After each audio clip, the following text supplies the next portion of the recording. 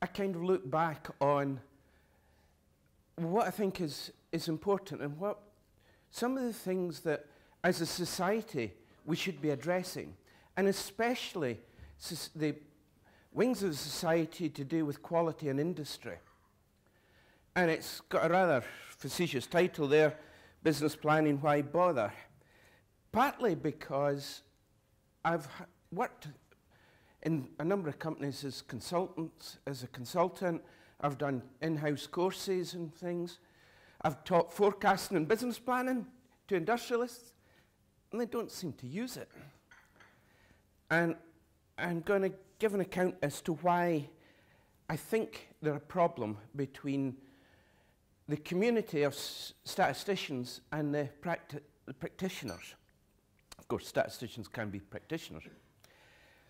It's all to do with uncertainty, which for me is what statistics has always been about. It's a science of trying to understand uncertainty, try to measure it, try to quantify it, and try to do something about it, or at least know when you can't do things about it.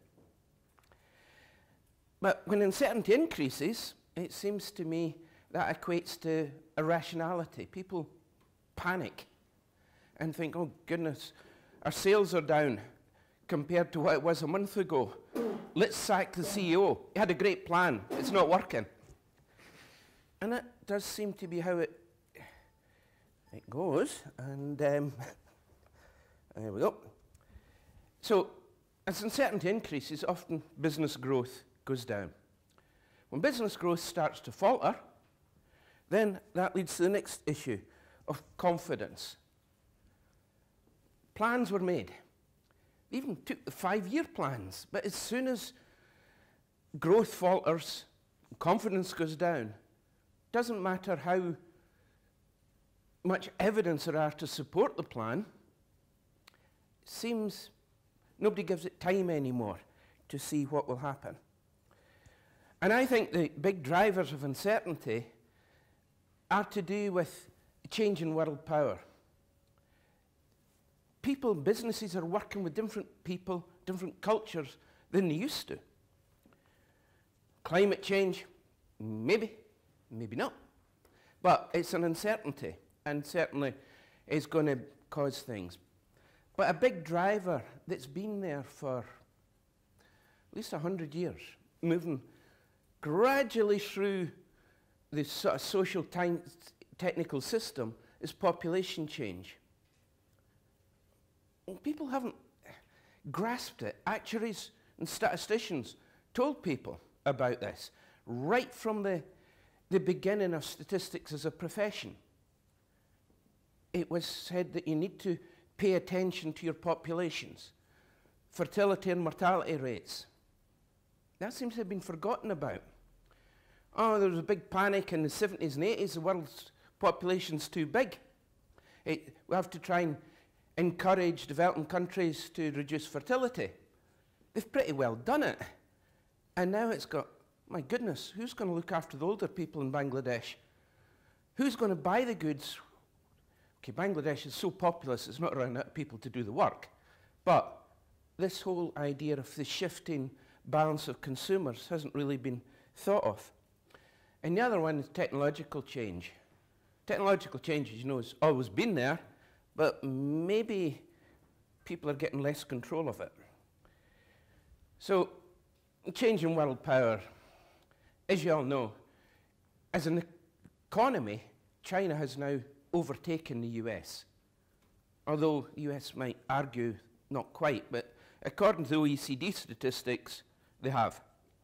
So the red line is the growth of China. The blue, fairly straight sloping line there is the US. And the one that's coming up is India. And the UK is continuing to grow and keep its share, despite what the press says. I was going through a lot of economic forecasts made by the IMF, World Bank, OECD. For long-term forecasting is, as you know, guesswork in many ways, but all the independent forecasts are putting the UK quite well placed. And they can back it up by showing that the UK, for whether we're in Europe or not, should still outpace Germany because their structural and social systems are not that flexible. And they're over, again, outsourcing work overseas. And of course, with autonomous cars, what's going to happen to their car industry? Will people buy cars in 20 years' time or 30 years' time? You'll just summon a thing on an app and it comes. You won't need to own it anymore. So BMW, Mercedes, what are they going to do in the future? Well, make the gizmos, I guess. But yeah, the other problem here is widening inequalities across the world. The growth countries, the ones that are piling on the resources, are doing well. But it's getting more and more difficult for the so-called semi-developing countries, the BRIC countries, now to compete. They're losing market. They're not getting access to the investments they require. So there's this increase in inequality. However, there's plenty of time to do it, because if you represent the data rather than just how strong the economy is, but per capita, it's a bit different story. In terms of, here, the red line's the UK. We're still becoming a very affluent country, and the forecasts do look like the UK per capita GDP will keep on rising, and we're going to be hovering around Germany and things. India, the so-called growth of Asia, and China, there's so many people there that they're never going to have the individual spending power that they do in the currently strong countries. So there's time to react to this change. But I don't think there's much time to do much about population aging. We're moving to a situation where in the UK will soon be 30% of the population over 65. And raising the pension age isn't going to fix things. The idea of people planning for the future is all getting mixed up. The social system is becoming problematic.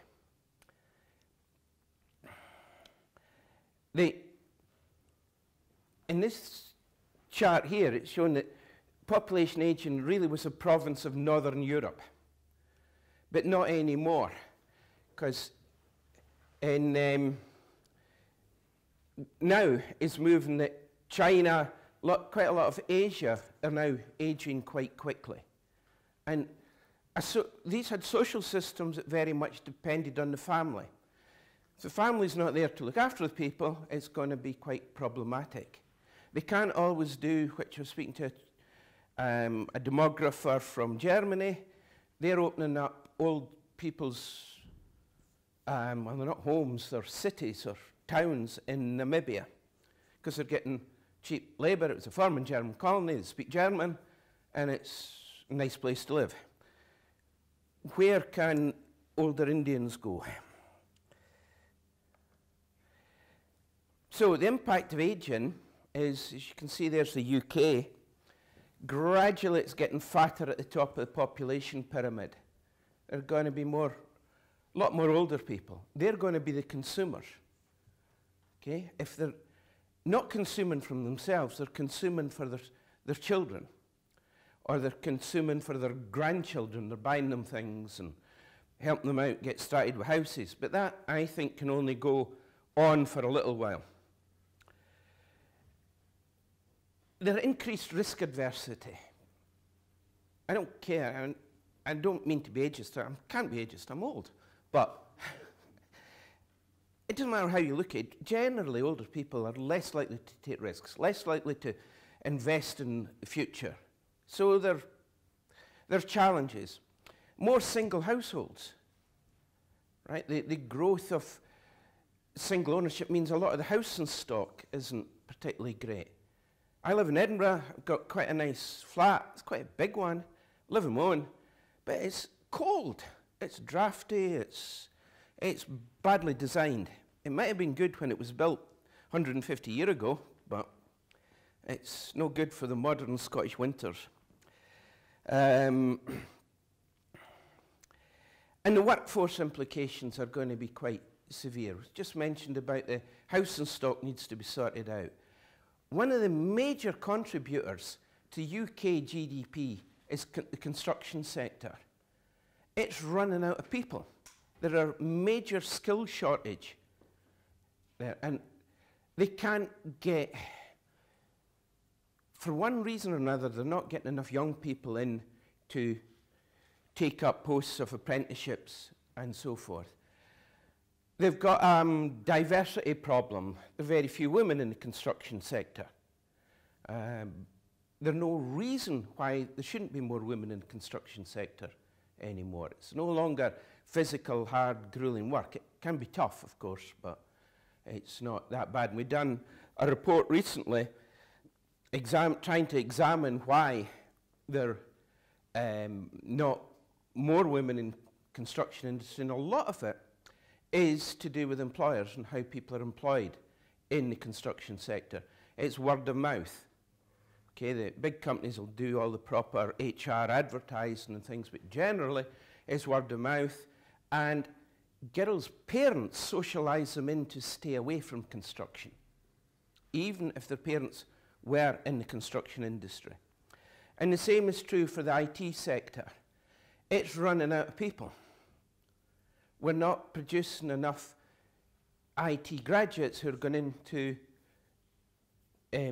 various IT and derivative jobs. And one of their big pushes was to try and increase more women in construction. At university, there are almost as many women doing computer studies as men. But they don't go into the business. And it's not because there's something nasty in the business.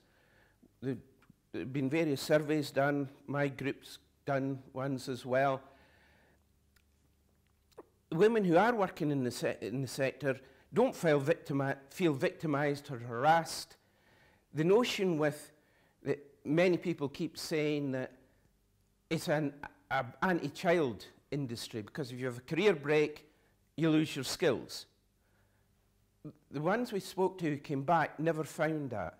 Once you learned how to code, once you learned how to use the systems, it's not that hard to pick it up again. There is a bit of a problem with the kind of deadline culture that everyone leaves things to the last minute and then works all night and all weekend to try and fulfill the contract. But that's maybe more of a problem for organisation. So I can skip that. The next challenge that's facing the things that people really need to think about is automation. Okay, I was involved in things back when I was finishing my honours degree. It came out with this book, The Mighty Micro, about integrated circuits. I was going to get the paperless office, throw everyone out of work. It never happened. And certainly my office got more paper in it than it ever had. But this time, because you can get artificial intelligence and self-learning, I think they're a real challenge to employment. And some of the forecasts made by the mainly US Bureau of Labour is that about 47% of people's jobs are going to be at risk. So that's got huge implications for society. The areas that have most impact, I think, is transport. You get the news reports about the autonomous cars and everyone gets kind of excited, but the real thing is what's going to happen to the car manufacturing sector. It's going to be really badly hit, and things will be produced, or machines will be produced in a much more automated way because they'll all be electrical. They won't have so many moving parts. They won't be owned by people. The idea of luxury vehicles for many people might go because there'll be no point in owning them. Accountants, once seen as the great profession, looks like it's really hovering on the edge of extinction.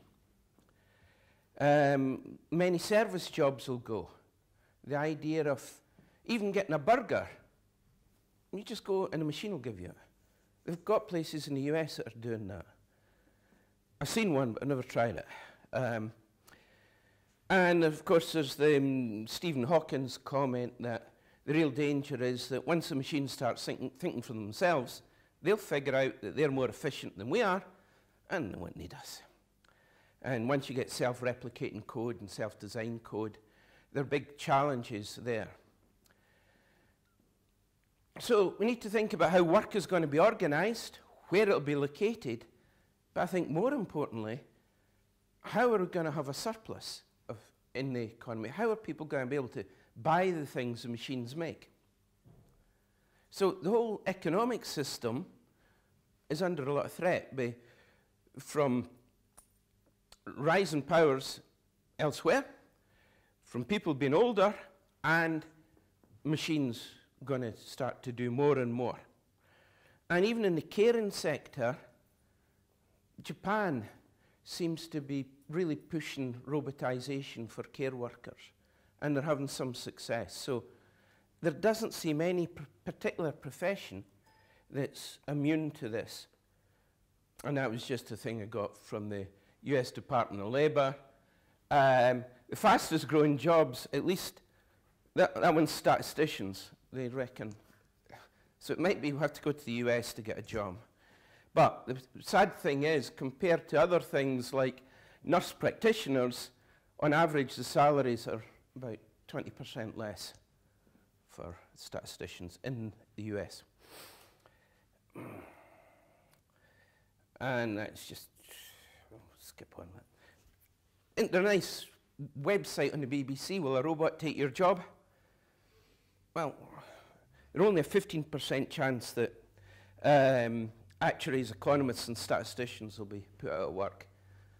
But there are other web things that do this as well. And I did see one that was 22% likelihood that statisticians would be put out of work.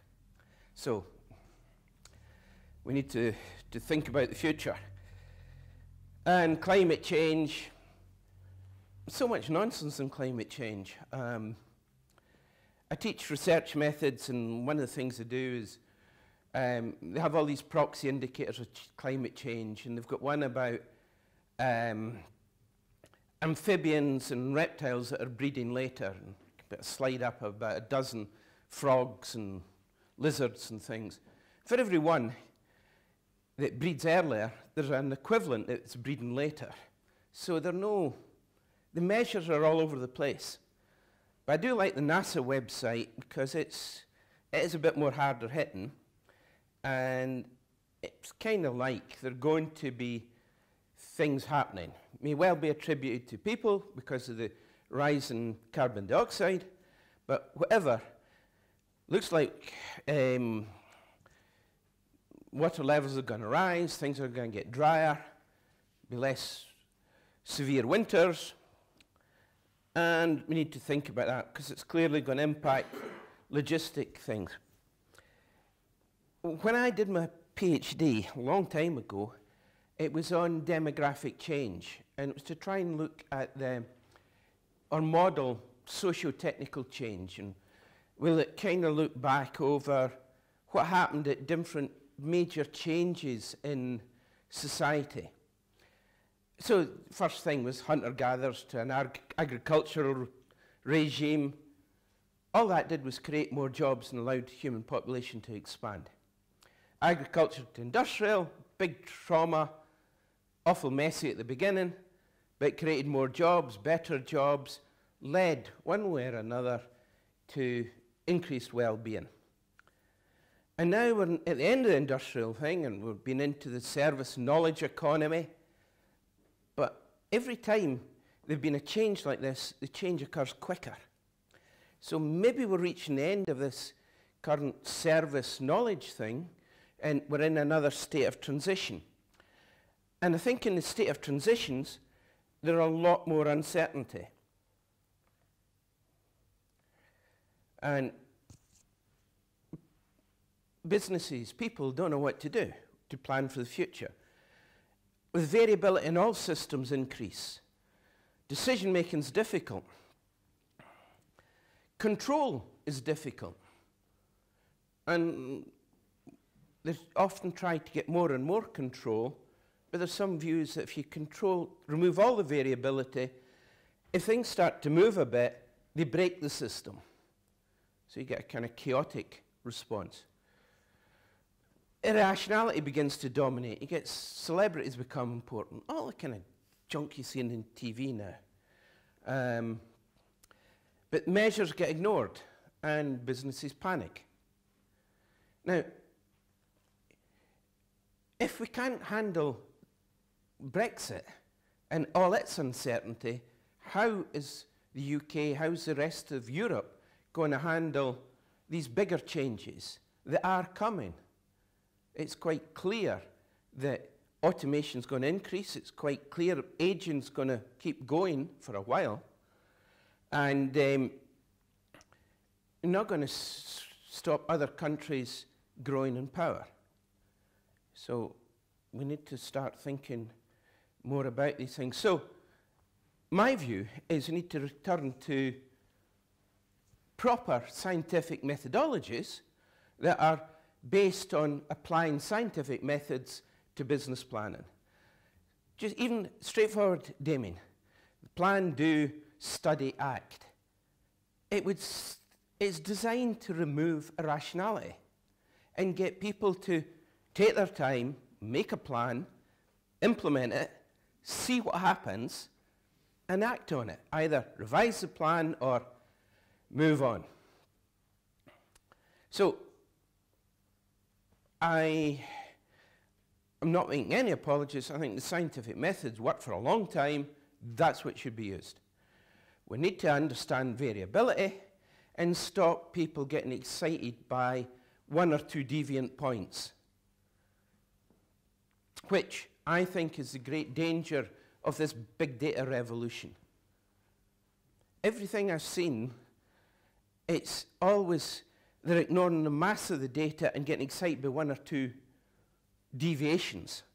And how much you'd like to bet a whole business on a few deviations, I don't think that's very sensible. So there's a need for more reasoned argument, but there are problems. The first problem is theory-practice gap. The theory's been produced. People have shown how to do things, but they don't get implemented. People still like, or decision makers still like to go on hunch. They seem to think if they get it right, there's something God-given or special about them. For over 30 years, I've been involved a bit in statistical forecasting. Papers were published on the theory-practice gap to show that if you were to use statistical forecasting for short-term planning, it was much more efficient than judgmental. And in longer term, fitting trends and things was usually a good thing to do. But it's quite clear people didn't keep records very well. There was very little good historical data in many companies. When they were told to keep it, they kept it for a bit and then got fed up. Maintaining data is a hard thing, and they don't see the money in it right away. So they might be told to do it, might start doing it, but because there are no quick gains, it often gets abandoned.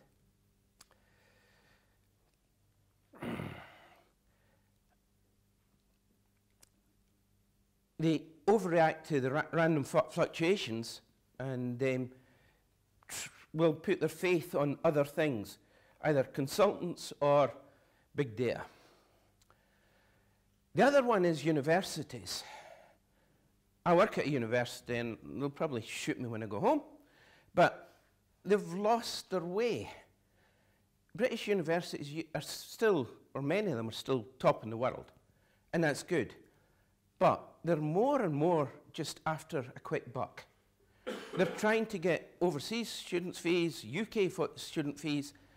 They do popular courses rather than courses or programs that the economy needs. They've kind of lost their vision, and as a taught discipline, statistics is disappearing. I work in a business school. They don't teach undergraduate statistics anymore. They have a little bit of arithmetic in the beginning, first year, but they're very, very little elsewhere. We used to have a master's in statistics. That was not continued because it wasn't recruiting big numbers. By big numbers, we're looking for intakes of 30 to 50 at least. We were getting 20 odds, and that was fine. They stopped us teaching statistics to third-year classes because it was failing them all. And we go and give the hard evidence. No, look, our pass rates are good. Then I get the statement, yes, but they've had to work so hard on yours, they've had to reduce, they hadn't had time to study for their other subjects. So it's crazy. So if you look at the supply side, where in last year, where the bulk of the students were in the UK were in creative arts and design and business and administrative studies. Statistics wasn't listed separately, but mathematical science, 1.8%. And medicine and dentistry, the kind of high-paid one, was just over 2%. But again, that's a resource-intensive thing.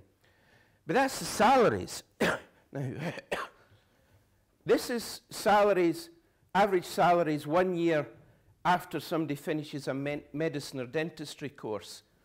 And that's it after 10 years. For mathematical sciences, 1 year after, they're a bit lower than the medics and the dentists, but 10 years later, they're moving up. There's clear demand for mathematical science graduates. Yet, universities aren't investing in them. Instead, they're recruiting business and administrative studies, whose initial salaries are lower and stay lower 10 years after. And creative arts and design, same story. They're not making money. They're not in demand by business. And I think that's quite telling, that we're focusing education in the wrong direction. And finally, the media. The media seems to be moving to the lowest common denominator. Celebrities are important, not empty of reason. It encourages and facilitates contagion, spreading rumour, and all the rest of it. The whole notion of social media and things, which I think is quite a lot of hype. I'm doing some work with a major insurance company in Edinburgh, and they've been investigating how to make money out of the market.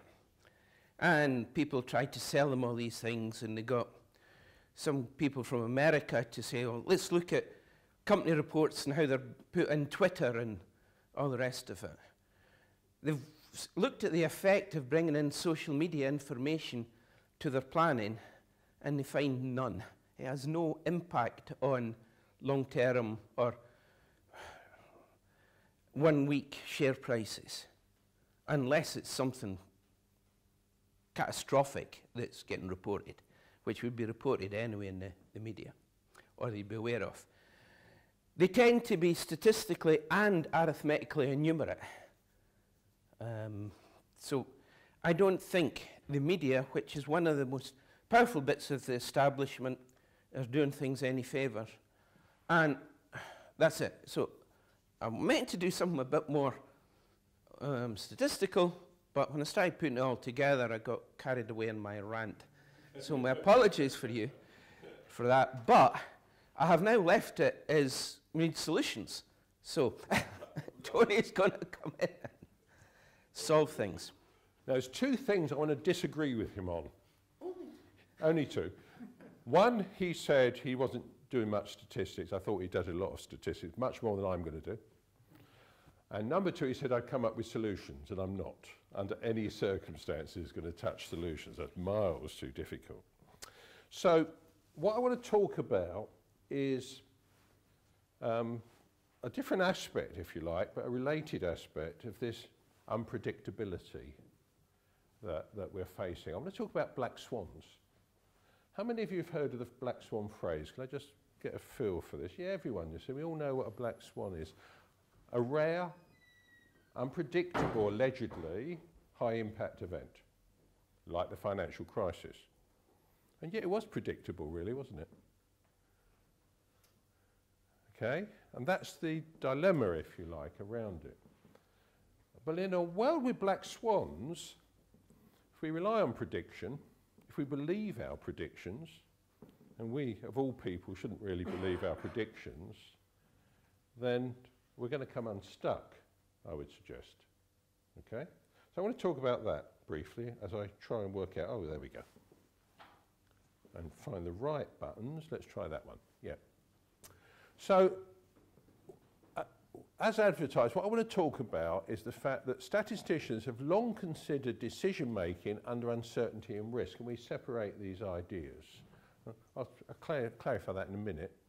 But how should we approach decision-making in a world where we now recognise the importance of black swans, these unpredictable, low-probability, major impact events, and the financial crisis is the classic? Now, it's argued that we can't include them. No one could have predicted the impact, we say. Okay, so you can't include it. On the other hand, we can't really ignore them. They invalidate all our predictions. In fact, they invalidate everything we do, essentially. We've been talking about, following trends in what I've been hearing. We've been talking about we might not be that good at following trends, or that decision-making hasn't been based on following trends.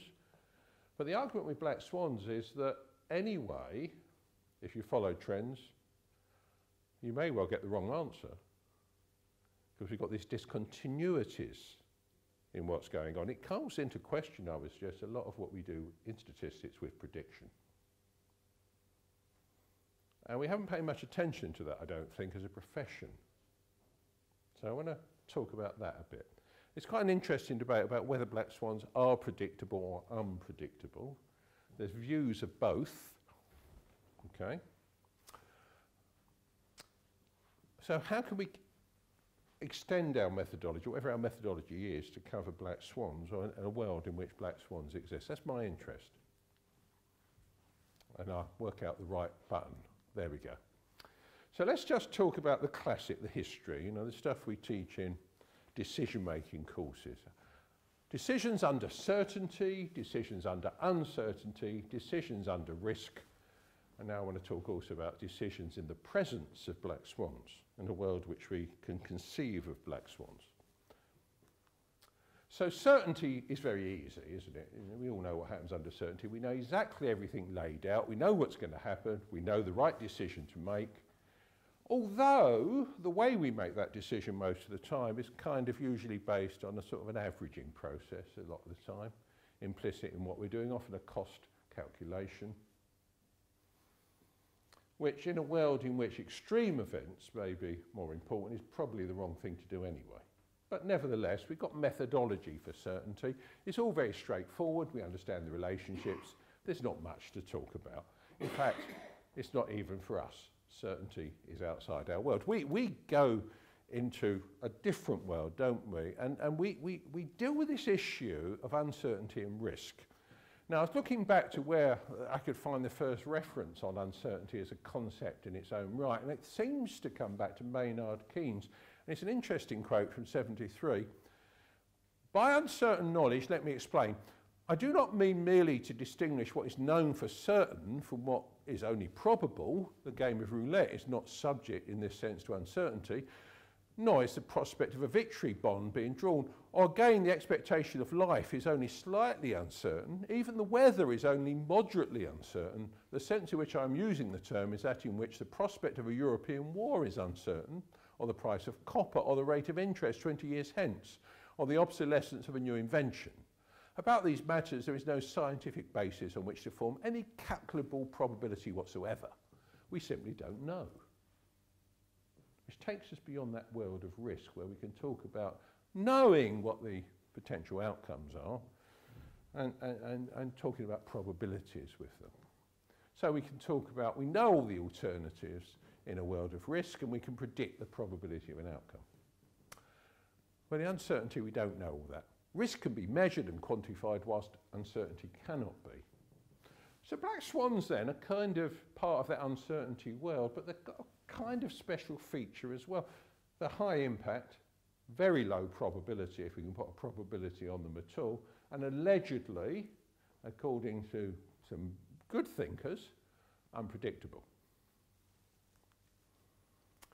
Now, we know what to do with decision-making under uncertainty. That's pretty easy. We've got decision rules that will take us through problems like that. Again, we're relying often on expectation to take us through them, and expectation, when we've got probabilities and distribution with long tails, can be extremely dangerous, but nevertheless, we know what to do. It's all very straightforward.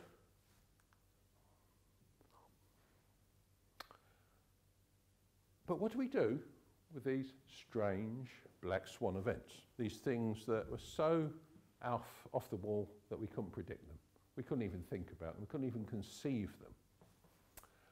So, in a way, black swans are a special case of uncertainty. Let's talk about what they are. Now, one of the things that's very interesting about black swans is we have very, very limited theory about them. There's been attempts to model them. And you could say that the attempts to model them predate the concept, although the concept of the black swan appears to go back at least to Elizabethan times. Before black swans were discovered in Australia, we were using black swans as a concept, a mythical event of something outside expectation. It was being used in the way we use it now then, interestingly enough. Which is why if you go to Stratford, you've got the Black Swan pub opposite the theatre, also called the Dirty Duck. All right? So, low probability, high impact, unpredictable event, very little theory. I've got an interest in the theory of this. This is, in fact, a fantasy author, that's Jasper Ford. We ran a joint event here with Jasper Ford, the quality improvement section, I think last year, because Jasper came up with the idea in one of his fantasy novels of the idea of expectation influence probability. And this idea fascinates me. It's the idea that actually our definitions of probability are too naive. In reality, when we talk about probabilities, we're normally talking about probabilities in a world in which we've got human actors. And if you've got a world with human actors, what people expect is going to happen affects their decisions. No matter what we do with an expectation-based model, it's actually their expectation that matters. So, for instance, if I think you are a star salesman, I'm likely to support you as a manager, and you're more likely to be successful. We have a feedback loop. Right? Okay, it's a virtuous circle. If, on the other hand, I do a risk assessment and discover a threat, I'll mitigate against the threat, hence reducing it. Okay? So I've got a balancing process, a reducing process. So actually, when we work with probability, we always work with probability in a world in which we've got people, by and large, and wherever we've got people, we've got this link between what we think is going to happen and the probability that it does happen, and we take action directly or indirectly to change that probability. So the probability changes. Now, the one thing which is really interesting about black swans is we don't think it's going to happen. We haven't conceived of it. So it's kind of an extreme example of expectation influence probability. But they do happen. They keep happening. I used to keep assembling this slide, you know, sort of on a weekly basis, but after a while I gave up. So this is a bit old and out of date now. But in here we have all kinds of interesting sort of black swans, financial crises. We have stuff about the House of Commons in there somewhere, BP. We had loads of things. Lots of unexpected, low probability, high impact events. which, as you think about it in the world we now live, seem to be happening all the time. I mean, don't you agree? Do you think Brexit, maybe, the whole position we're in now, actually kind of represents that? How we got to this place? In some sense, I think we sort of had a black swan. We didn't expect that referendum. We certainly didn't expect the referendum result. Okay? Which makes you wonder about prediction, doesn't it? And the value of prediction. Well, I know I shouldn't be saying this to statisticians. So it raises the question of what sort of decisions we should be attempting to make in a world of black swans. Now, I would argue that the sort of decisions which are prediction-based decisions are not a good idea. Because what we should be doing in making decisions is very much protecting against disasters if we're in a world of black swans. And if we're going to protect against disasters, relying on a prediction which ignores the black swan events, takes no account to the mechanisms associated with the black swan events, by definition is inadequate. Okay? And particularly if we want to protect ourselves against a disaster. I do think we still can make decisions, but the decisions we can make I would call more management-based decisions rather than prediction-based decisions. What do I mean by a management-based decision? Well, we can, for instance, apply precautionary principles. We don't know what's going to happen. We don't know what the black swan is or when it happens or if there is one. But we do know there are certain things which are real risks which we just shouldn't be even considering doing. So, an example of a precautionary principle? Well, we don't know what the next major epidemic's going to be, but we do know that basic hygiene is a good idea. We do not know where we're going to create massive pollution necessarily, but we do know that storing certain things in the ground is not a good idea. And we know also that having board directors who don't have a stake in the company is probably not a good idea as well. There's a lot of precautionary principles. We can borrow from environmental management the idea of precautionary principles, and it kind of creates a world in which instead of thinking about predicting, we're thinking kind of a different way around. We're thinking about protecting against what we don't know. Okay? Now, I want to talk about anti-fragility, and I will briefly talk about it in a minute. Anti-fragility is due to, as a concept, is due to a guy called Nassim Taleb, who was a New York trader who predicted the financial crisis. A number of people did. Okay? To be fair, he didn't quite predict it. He thought it might happen, and he took precautionary principles. Each year, out of his earnings, he gambled a bit on a financial crisis happening. Invested a small amount of money. It didn't cost him much. He got very good odds. Nobody believed in it. And then it happened, and he made his fortune. He gave up trading full time, joined New York University, wrote a book called The Black Swan. Okay? I got interested in him a bit later when he wrote another book called Anti-Fragility, Anti-Fragile to be precise. Now, the idea of anti-fragile, as we'll come to, is the idea that what we actually need are systems in our organisations which are a bit like those robots we all seem to be scared of in artificial intelligence, which actually get stronger by being stressed. The way we tend to think about the world and systems in organisations is we think about the protection against something you can't think of is having a robust system. So we make it strong. Now, of course, however strong we make it, there's always, as it were, something bigger than it. Whilst when I exercise, I get stronger within limits. Shouldn't we be focusing on developing systems and organisations that get stronger? Okay? And indeed, precautionary principles are part of that, but the other one obviously is horizon scanning. Instead of predicting, we should be looking perhaps at the range of possibilities, the extremes that we might be facing. Instead of worrying about particularly point estimates or central ranges, okay? Skin in the game. shouldn't have board directors without skin in the game. So here's Nassim Taleb with notably a black swan round his neck. Fragile refers to systems and organisations that are easily damaged by external shocks. Robust refers to ones that can withstand such adverse conditions up to a limit. And anti-fragile refers to systems and organisations that, like biological systems, actually get stronger from being stressed. When I exercise, remember, I get stronger. On the left is not Taleb's book, it's my book on the subject. I got really inspired by Taleb, and I looked at how we could apply this in organisations. Taleb's arguments are quite general. At the top is Taleb's concept here. If you've got a fragile item, you want to handle it with care. If you've got an anti-fragile item, you want to do the opposite. We want to stress test it.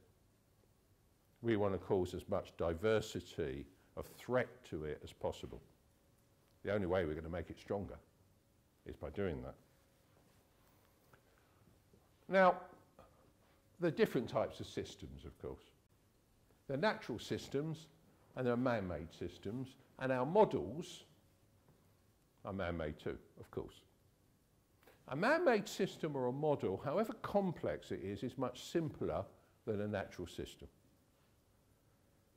It's got a lot less interfaces with its external environment. It's got a lot less interfaces internally between its subcomponents. And the interesting thing about organisations is that they have characteristics of both natural and man-made systems. So in organisations, we tend to have artificial rules of how things are going to work. We have departmental structures, we have procedures, we have simplifications. Whilst we also have the fact that it's the people and their soft relationships and the motivation which actually keep it alive and working despite those systems. So we have aspects of the natural system tied up particularly with the people, and we have aspects of man-made systems, the blueprint of the organisation, the infrastructure of the organisation. So they've got characteristics of both. Now remember, biology has this anti-fragile characteristic. And the classic example of that, of course, is the cat, isn't it? You know, it's the idea that you can drop a cat from 3 stories and it will survive. I have to say I haven't tried it. Right? But you can drop an elephant from 1 story and it will die, because its own weight will destroy it. Okay? And the difference between fragile and anti-fragile, and in the middle resilient or robust, is that characteristic of biological systems that it grows and gets stronger from the volatility around it. So if you like, we've got the sword of Damocles on the left, we've got the phoenix arising from the ashes, and then on the right, where you can see really the hydra. Cut off a head, and we get 2, or 10, or whatever. Okay? Now what we need, I would suggest, is anti-fragile systems. So the problem with robustness is, of course, the Thames Barrier, isn't it? The Thames Barrier, pretty robust, although actually, unfortunately, not strong enough and not big enough. And we're only waiting, I don't know what the statistic is, but we are expecting a freak wave to basically breach it, and we lose, what is it, up to 1/3 of London, the low-lying areas of London at that point. Here, I think, maybe not here. Right? So there's no practical level of robustness which is strong enough. We can't place a limit on it. And obviously robust systems don't themselves get better. Resilience or robustness is only waiting for the bigger wave to demolish it. Okay? Now, I would suggest prediction is failing. We've had so much evidence of prediction is failing in recent years, it's unbelievable. There's 3 areas, I think, where this shows really, really strongly. Risk analysis. We keep doing risk analyses, and yet we keep having massive failures of systems. There's books and books on it. And yet we're doing the same procedure using ISO 31000 or similar to do those risk predictions. But they fail consistently from the fact that you can't actually include a risk in a risk analysis unless you can conceive of it. Well, in the world of black swans, that's a joke. You can't conceive of it. We know that. Black swans, unpredictable. And then bubbles. Bubbles are a lovely example of the same theory. Essentially, we all love bubbles because we can make money out of them if we're a trader. But the trick is knowing when to stop. Knowing when to start and knowing when to stop. And we try all kinds of prediction methods for that, and they completely fail. So I think prediction is failing, and I'm very affected by a concept due to Eli Goldratt. Goldratt was the guy, or one of the authors of the book called The Goal in the 1980s, which really transformed how manufacturers thought about production. It was a book about lean and a bit more than lean methods. And one of his bits of later work, Eli Goldratt, was the theorem of disappearing clouds. Now, briefly put, the theorem of disappearing clouds says, if an issue has no solution, then you've formulated it wrongly. Okay? So, if prediction keeps failing, we don't have a solution to it, maybe we're looking at the wrong thing. Maybe we shouldn't be predicting. Maybe we should be thinking about decision making in a different way. Maybe we should be thinking about precautionary principles, for example, and maybe we should be looking at more information. So if you try and think about this as a unified theorem, what we got here is things we can see and things we can't see, inside our vision and outside our vision, and things that happen and don't happen. Now, if it's inside our vision and it doesn't happen, that's what we talk about in a risk analysis as a risk or a hazard. Something that might happen sometime. And we include it in a risk analysis. If it's outside our vision, it doesn't happen, it's an unknown unknown, which gives us a lot of problems because it remains there as a threat. If it happens and it's inside our vision, we've got an operational emergency. If it happens and it's outside our vision, it's a black swan. So what's the most important thing there? It's the limitation of our vision. It's actually a rather key issue.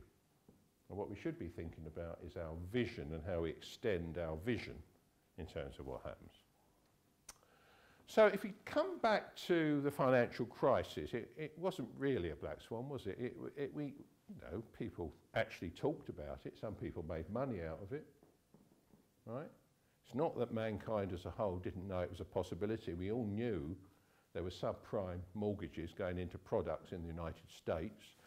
The whole system was based on trying to oversell in a market in which, as soon as things got tougher for some of those borrowers, they were going to default on those mortgages. We all knew that. Now, it was obscured a bit, but what affected us was the bubble. It was the chance we could make a lot of money, especially the bankers, and then we could obscure the product by selling it on, all wrapped up nicely. And so the whole system was the problem, but it wasn't really a black swan. It was completely and utterly a possibility. Okay?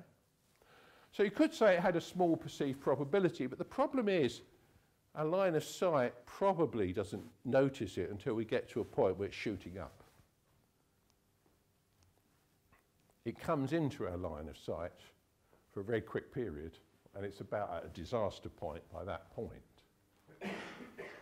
So what we should be doing more is scanning that horizon before that happens, shouldn't we? We should be considering the scenarios that might lead to it much more. So whilst we all do risk analysis, we don't do very much scenario work. It still tends to be associated with traditional high-risk industries and not standard practice. We don't force that horizon scanning activity, which actually would be much more important in decision making than trying to predict. Do I care what the mythical figure is for the possibility of something taking place? What I'm concerned with is what threats are on the horizon. What's the extent of them, and have I applied enough precautionary principles against the range of them? So we need awareness, we need multiple views from different perspectives, we need infrastructure for rapid processing and decision making, and we need to plan scenarios. We need to take extremes on what might happen. We need to combine them, we need to explore them, and we need to make our position then proof against them. Which isn't really a prediction situation at all, is it? Not in the conventional sense of prediction. But actually it's much more important than prediction to protect us against high impact events. So risk management's got lots of problems associated with it. For example, we know that it keeps failing, that's easy. We know there's an inherent flaw in the approach because it's reactive. It assumes that risks will occur and that we can predict them and reduce the probability of them or contain them. But to do that, we have to be able to conceive the risk in the first place. If we can't conceive the risk, it's not in our risk analysis. Black swan, by definition, not in our risk analysis. It ignores the complexity, it ignores loading issues and stability, it ignores black swans. And it assumes that we've got perfect information in the process, which we don't have under any circumstances, and that management's given attention in real time to what's going on, none of which is true. And then we came up with this idea of enterprise risk management to try and solve the problems of the failures of risk management. The idea was that we were going to unify the risks in the organisation at the board level from all the different risk silos that might threaten the organisation into one place. And that's going to be the board, because only the board is at that level in the organisation. But actually it's not really being used very effectively. It's being used for compliance in financial services, and it's the letter of the law or the regulation rather than effective risk, it seems. So there's another couple of problems here which are more statistical in nature. This one is that we tend to maximise things. We like maximising or minimising things.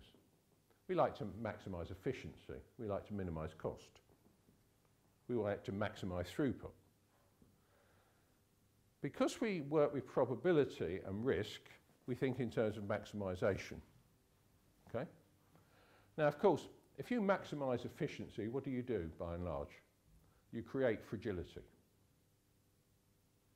Think of a doctor's surgery. You allow 10-minute slots in the doctor's surgery, one patient that's more serious and the whole system falls over. Think of the pinch points on the railway network in the UK. Exactly the same.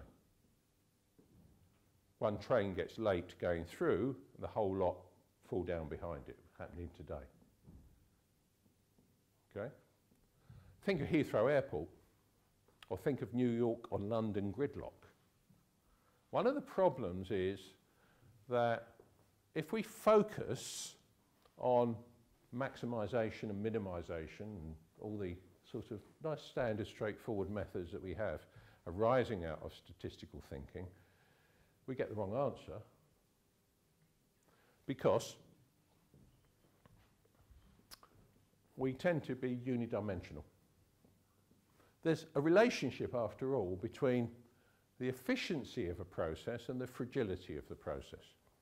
When a process is very inefficient, it tends to be quite fragile, it tends to stop a lot. But when it's very, very efficient, one small disruption causes it to fall over as well. And you could say there's a useful efficiency range here, which we wouldn't want to go beyond.